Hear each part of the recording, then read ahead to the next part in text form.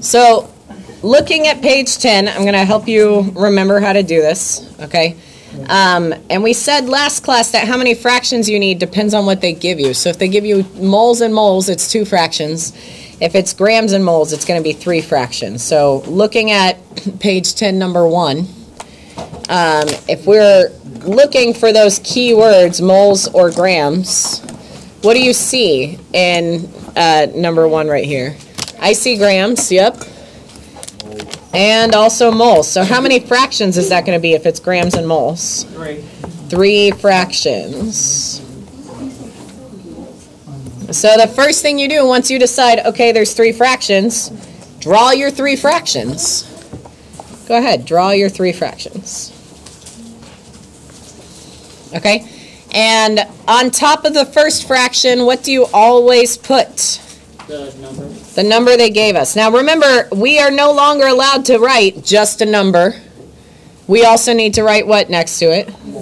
Moles, M-O-L. And there's something else. We can't even write just a number and a unit. We need a third thing now. O2. The O2. When they say 8 moles of oxygen gas, if you look at this reaction, the one that is only oxygen is this O2 right here. So that's the chemical. We always need a chemical now also.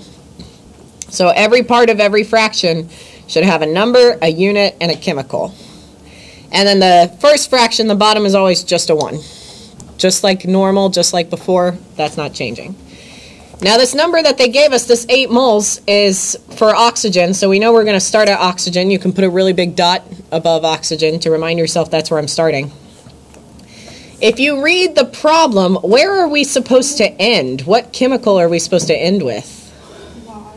Water. It says grams of water. So let's draw a little bridge pointing to water. And that bridge is going to help us know what to write when. Because remember, these coefficients, these numbers in front, tell us a number of moles for each chemical. They tell us 5 moles of O2 and 4 moles of water. So when I come look at this and I say moles of O2 on top, what goes up must come down. I must need moles of O2 on the bottom. When I have moles on the bottom, that's when I'm ready to use this bridge. And remember, we talked about, we call this bridge the mole bridge. It's a toll bridge. And if you're going to get on the bridge and drive across the bridge to the other side, this is a car. Sorry, I know it doesn't, or maybe it's a big truck. There you go. I drew a truck. Okay. If you're going to drive across the bridge to the other side, you have to pay the toll. And how many moles of O2 is the toll to get on the bridge? 5. So I pay 5 moles of O2 to get on the bridge. So that's why I put a 5 in this fraction. I'm using the number from the coefficient. Then when I cross the bridge, drive, to get off the bridge is telling me what toll I have to pay to get off. What is it the bridge pointing at? What do I have to pay to get off the bridge? For what? What H2O? Moles of H2O. Make sure you write all of those. Remember, all your fraction parts need a number, a unit, and a chemical. Okay. What goes up must come down. So if there's moles of H2 on top, I'm going to put moles of H2 on the bottom, H2O, excuse me, as well. Mr. Simpson? Yes. Why'd you put H2O instead of O2? Here or here? No, up there. Here? Like, don't you go on with O2? So in our old unit, we kept the same chemical the whole time. But the point of stoichiometry is we're changing chemicals. So last class I mentioned now we always use moles 4 times. 2 of those times should be with your first chemical, and the next 2 times should be with your other chemical. So we've used it twice with oxygen and now twice with water. Does that answer what you're asking? Yes. Okay.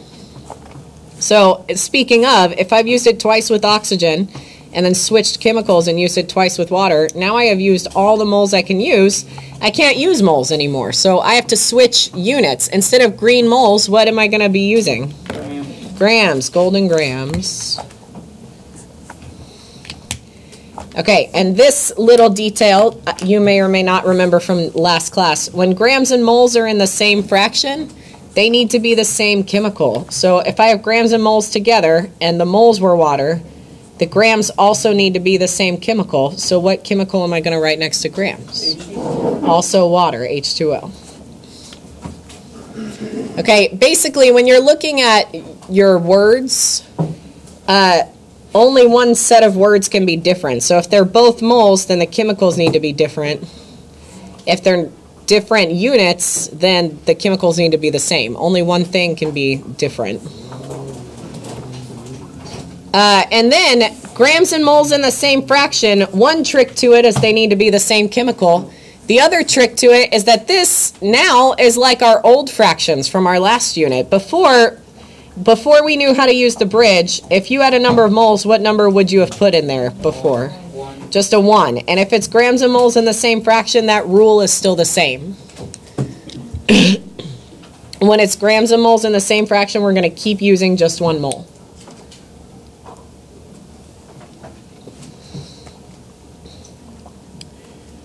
Where do your grams come from?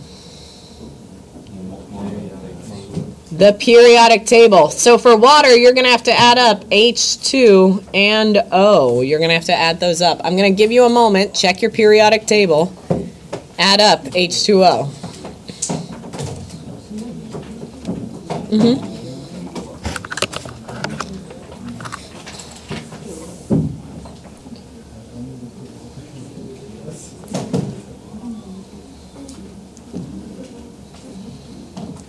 I don't have a ton of room, so I'm not going to show all the work for it, but I'm going to get pretty close.